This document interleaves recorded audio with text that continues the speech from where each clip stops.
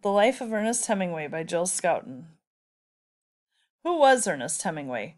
Ernest Hemingway was viewed as one of the greatest American novelists of the 20th century. He wrote a variety of novels and short stories. His writings are known for intense masculinity and his adventurous lifestyle that he lived. He is known also for several well-known novels, including The Sun Also Rises, A Farewell to Arms, and For Whom the Bell Tolls. He also wrote a Pulitzer Prize-winning novel called The Old Man and the Sea. Ernest Hemingway was born July 21, 1899, in Cicero, Illinois. He was the son of Dr. Clarence and Grace Hemingway.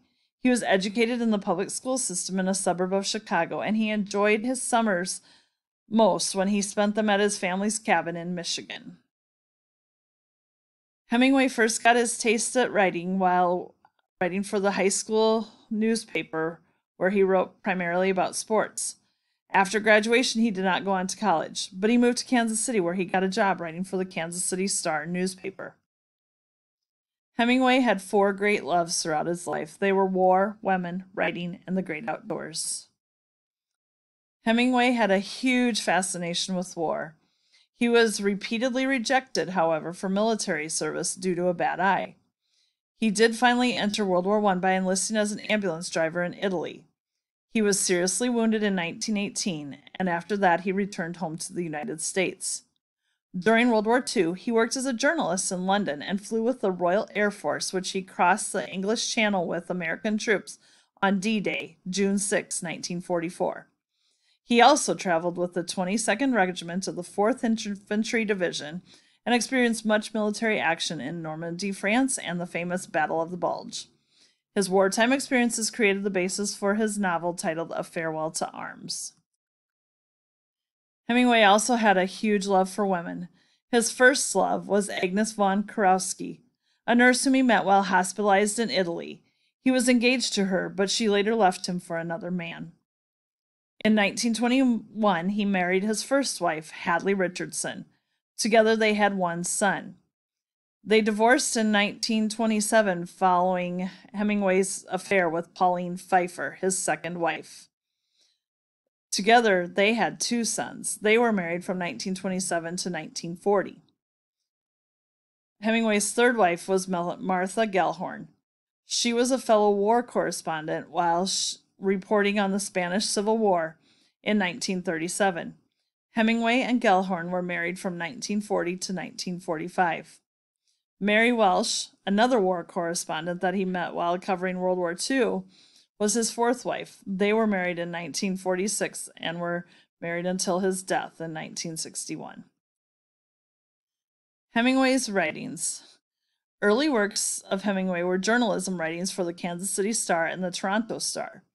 His first non-journalist work appeared in 1925, which was a collection of short stories called In Our Time. His first novel was The Sun Also Rises.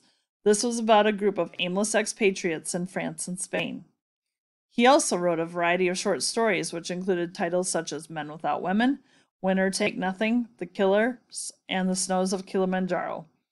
A Farewell to Arms is a novel about his experiences as a young soldier in Italy, which combines stories of love and war. For Whom the Bell Tolls is considered one of his greatest literary works about war and peace.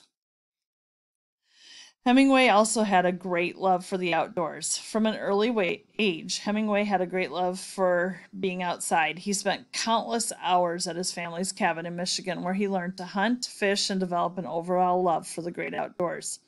As an adult, in his spare time, he enjoyed chasing adventure by participating in big game hunting in Africa, bullfighting in Spain, and deep-sea fishing in Florida.